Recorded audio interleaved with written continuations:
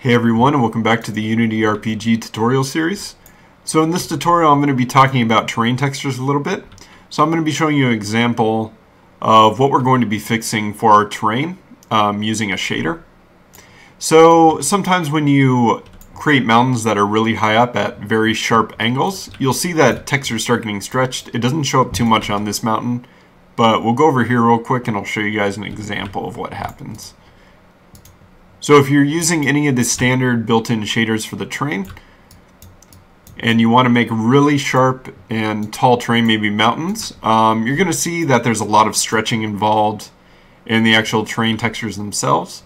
So if we go over here real quick and we create little hills, you can see that the terrain textures aren't very stretched here, but if you want to create something that's at a very sharp angle, it's going to look very stretched. And what we need to do is use a triplanar shader to correct this. So we're going to be using a custom shader that's going to allow us to tile upwards the y-axis, and it's going to correct our issue. So what we're going to do is we're going to go into our terrain, and we're going to be using a custom shader for our material. And it's going to change it back to the default terrain. But at this point, I guess we can see it a little bit better with this applied. As we can see, the stretching is pretty bad on here. So what we're going to be using is the triplanar shader. And we're just going to be using either the diffuse or the standard one. So what you're going to want to do is go to your textures and create a new, and you're going to create a material. Now I've already done this. I just named mine terrain new. And this is where we can actually select the one that we want. So I just selected diffuse. You can choose standard. I'll include all this down in the description below. But once you select that, you'll have a bunch of different options for the actual textures on the terrain.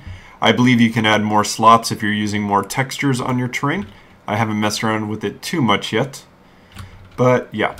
So now what we want to do is just select our terrain. And in our custom material, we're going to click that. And we're going to find our terrain new. And you're going to see that it tiles after we select that. And now if we actually go in here and we try editing any of this, so let's say we want to set this to 50, you're going to see that nothing happens here. That's because now it's being handled by the shader itself. So if you want to change any of that, you're going to need to come into here and adjust the different X, Y, and Z's coordinates. So let's see here, if we do 0, 3, 0, 3, and 0, 3. You can see that it now can be tiled through there if you want to adjust those settings. So if we want to make it larger, or if we want to make it smaller, just like that. That's how we're going to be adjusting the tiling.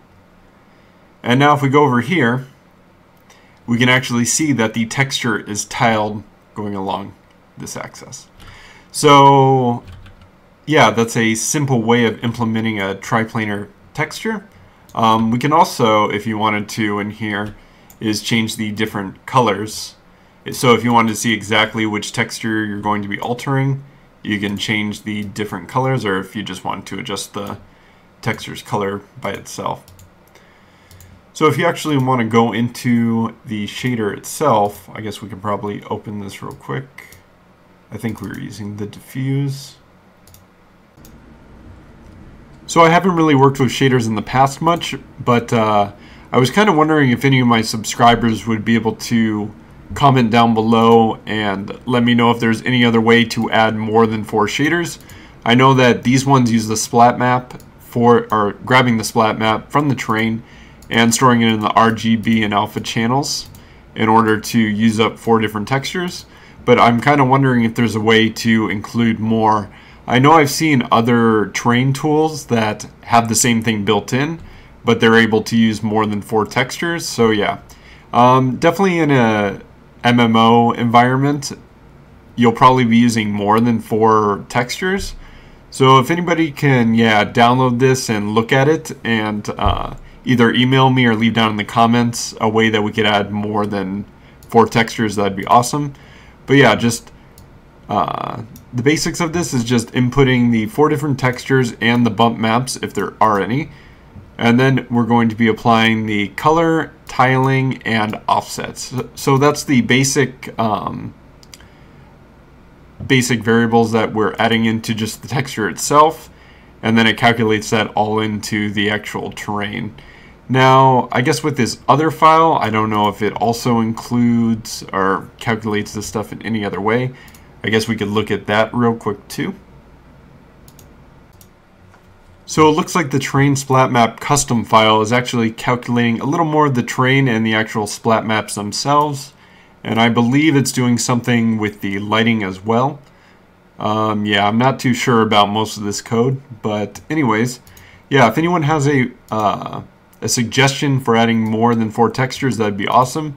I mean, you can still use it for maybe a mobile game or, you know, a single player RPG that's not using too many textures. You can still make a level look pretty good with 4 textures.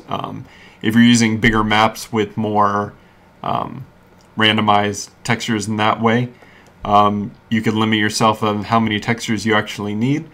But for now, it seems a little bit limited, and it would be nicer to have more of that. So if anyone can leave down in the description below if they have any idea how to increase that, that'd be awesome. I wasn't really able to find anything else within the community that was saying you could add more than 4. Maybe we can create more to the RGBA value, like creating a new one. But yeah, anyways, until next time, I'll see you guys in the next tutorial.